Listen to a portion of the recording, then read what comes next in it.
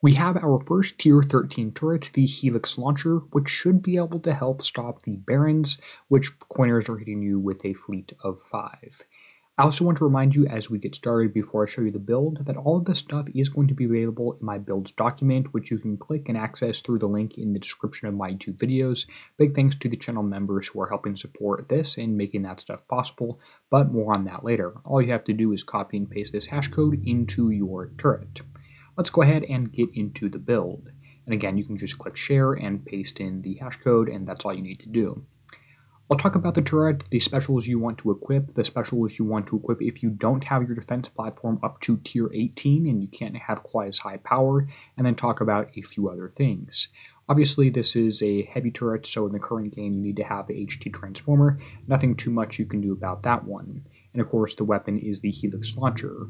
Overall, this thing is pretty powerful. Keep in mind we did have the stat compression recently, so that 1 million shockwave damage and 200k base damage is actually relatively high and should start to hurt holes with low radioactive defense, specifically the Baron. I'm guessing the next conqueror hole people get is going to have a lot higher radioactive defense. Now, just to tell you again how shockwaves work, if you get 15 stacks on one ship, you get 1 million shockwave damage in a pretty big area to all the other ships around them, which should help out when people are stacking up and rushing your bases. Generally, one shot is one stack, but you can increase this through supercharge, and a 3x supercharge means you only need now 5 projectiles to actually get the shockwave off, which should be pretty helpful. In terms of the specials, there's one or two that make a whole lot of sense initially, so let's just look at radioactive damage and go through our first comparison. The first one you want to use is Radium Reserves. There's not really too much debate about this one. Everything about this is great. More shockwave damage, more supercharge, more radioactive reload. It's a really nice special to use. You're going to want to use that one. The next one you want to use, you have to decide if you want a lot of accuracy or just a medium amount of accuracy.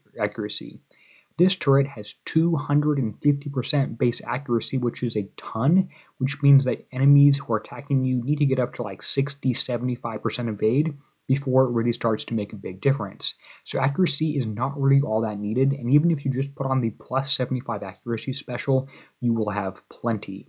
So throw this one on here. It also has higher damage than the other one you could use, which is Atomic Focus. If people start hitting you with evade tanks, use Atomic Focus. If not, Radioactive Isotopes is completely fine. Higher damage, a little lower accuracy, but you're probably going to hit 100% of the shots anyway against normal, standard, non-high evade tank ships. So that's the initial specials here that you want to get started with.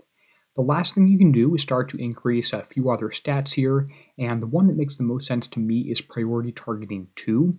Priority Targeting, if you're not familiar, targets the ship with the lowest health, and also ignored subs back when we used to be able to tank with subs.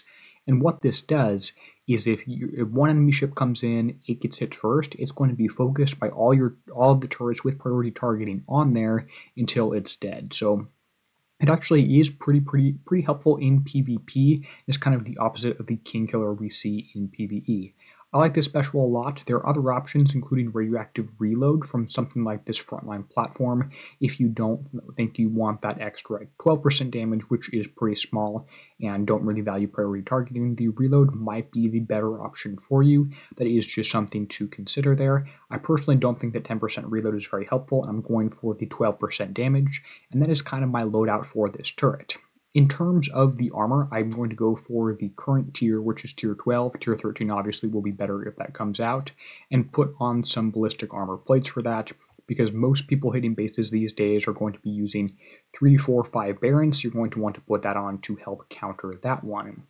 That's the approach, and that's the build for one turret. There obviously is no time really that I took because I am using base parts. Base parts super helpful. If you don't have these, go hit one base part target on the map. You can do it for like 0 seconds damage with any fleet from the last 3 tiers, and that is how you build these things. Now you may notice that this is on a tier 18 defense platform. If you are working on a tier 17 defense platform like this one, you're not actually going to be able to use the build I'm showing you here. You'll be over your power capacity by just a small amount. You could take this or solve this by taking off armor points, although that doesn't quite get you there. More importantly, you'll have to just take off priority targeting 2, and that is more than enough.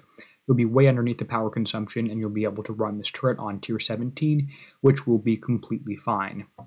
So for those of you who watch my upgrade video for Outpost 17 or 16 or whatever we're on, I did advise to do your front/midline turrets first because our backline turrets are already pretty strong, and hey, I'm just going to say I was right on that one.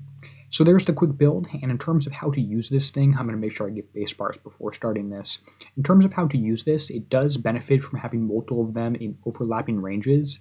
The two I have here are pretty good, which means that every time someone comes into my channel right through this direction, these two turrets are going to both fire on him at basically the same time, and I'll be able to get a shockwave off pretty quickly.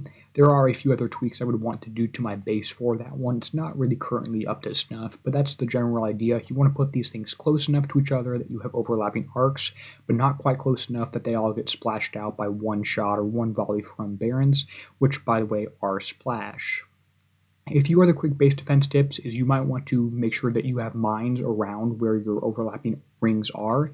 So maybe I move this mine over here to keep him stuck in the field there and taking damage from these turrets. You probably don't want to have them on your island because they are pretty low range, so you probably want to avoid that in general.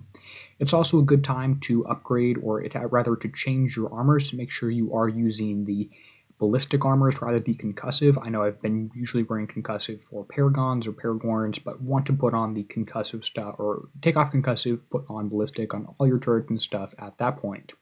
There's a very brief lesson in terms of how to equip and how to use the Helix launcher. If that was helpful, go ahead and let me know with a comment below.